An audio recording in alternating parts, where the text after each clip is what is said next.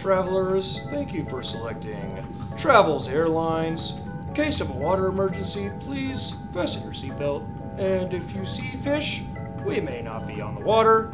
May just be this week's animal, the flying fish. Over. There are 64 species of flying fish, all belonging to the Exocetidae family. They are known for their wing-like fins and torpedo-shaped bodies that allows them to shoot out of the water and glide across the surface for extended periods of time.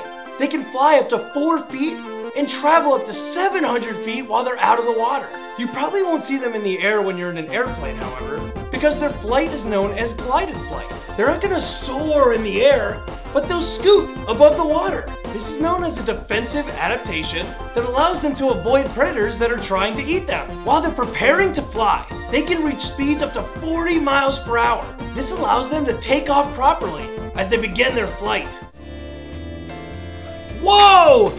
Sarge, we got a speeder on our hands! We better go catch him! No can do, rookie. That guy's about to take off.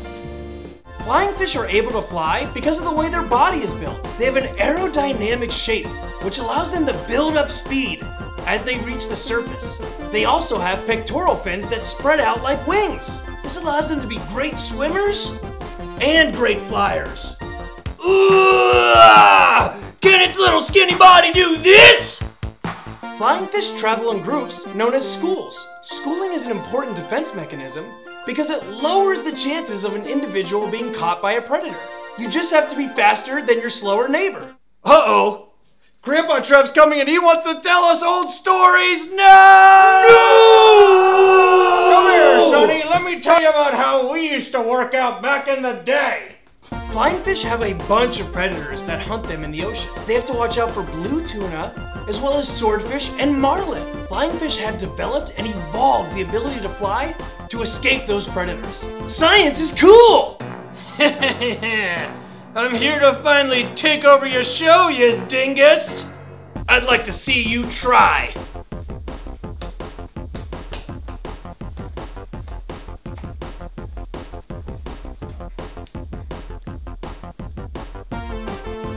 The IUCN currently lists flying fish species as least concern, which is of course great news, but they often fall victim to overfishing. Because they school, large fishing nets will gather many different flying fish at the exact same time. Overfishing can be very harmful for flying fish populations, so it's important for fishermen to pick different spots so that the populations can grow. Thanks for checking us out this week, travelers. This week's honorary traveler is Traveler Will.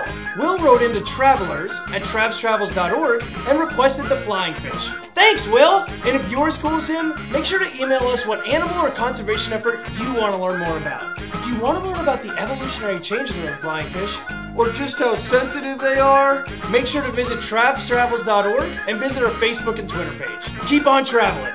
Back in my day, we used to take a stick and put 2 milk crates on the end of them. And as for protein powder, we had beans. And instead of this workout powder...